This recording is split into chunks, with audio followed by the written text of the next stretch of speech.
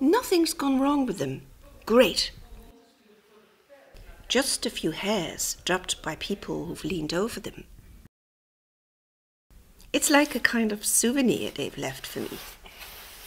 How are you going about making a series of in memoriam boxes for children of various ages who were buried around the year 1000 in one burial site all together? Should you approach it personally? And how should you respond to death, particularly in the case of young children? To begin with, I've partly been inspired by the idea that it concerns an archaeological dig in this case, and that the remains take us back to a period that makes it very difficult for us to imagine the circumstances in which the people lived at the time. For this reason, I've considered death as being something timeless. I've looked at the various symbols that are used in different cultures for their burial ceremonies. And in the context of my own thematic, it's logical to apply the concept of the mirror, especially when I read that mirrors have always been very important burial gifts. Now we may look upon the mirror mainly as a cosmetic tool, but that was definitely not the case in the past. For example, mirrors were used for predicting the future. They played a role in various religions and beliefs.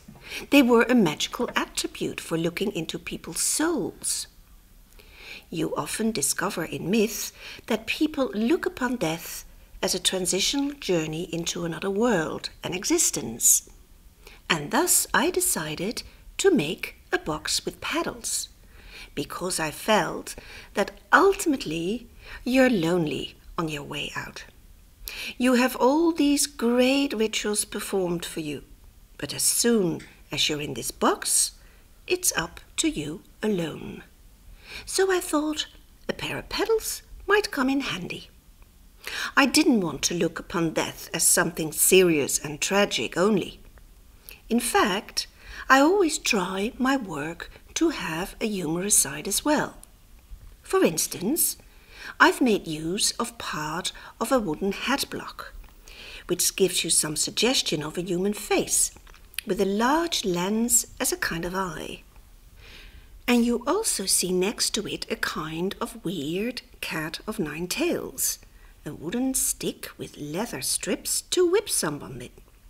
And at the same time, it's something you can associate with a scepter, which makes the figure in the box into a kind of royal figure. I chose a different theme again for another box. Among all the things I've collected over the years for future works, I had this beautiful big horn, and I was reminded of Bach's music.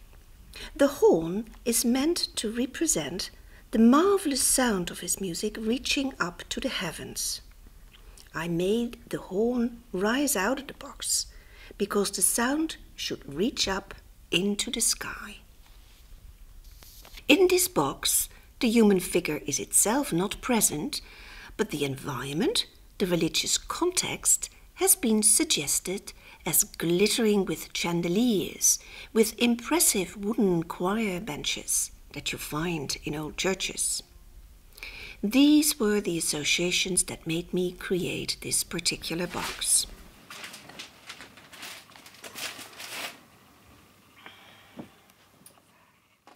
In the third box, I've used the idea of small pit-a-pat feet. For this, I've made use of wooden shoe molds that used to be used for modeling leather shoes. I've put them on the outside of the box as little feet that walk into the box from outside. And inside the box they dance up and down as a kind of dance macabre. Next, the little feet dance out of the top of the box again. This also stands for the cycle of life and death.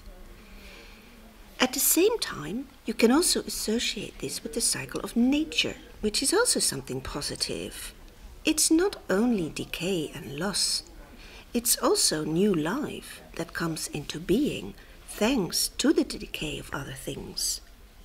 In all 3 boxes, I've tried to respect the idea of death and transition, and to link respect to something lovable, something beyond mere sadness, something which on a much larger scale is the most universal theme we are confronted with in our life. And at the same time, it's the greatest mystery of them all. Mystery has a lot to do with art, and as an artist, you're not always responsible for solving this mystery. The mystery of the burial of 153 children in the church in Vries will never be solved, and perhaps this is only for the better. Perhaps this whole exhibition, with its 153 tributes to these unknown children, would be less moving if we knew the reason of them having been buried here. So I think that the fact that as an artist you can visualize this mystery and breathe new life into it, may itself be a wonderful tribute to death in all its aspects.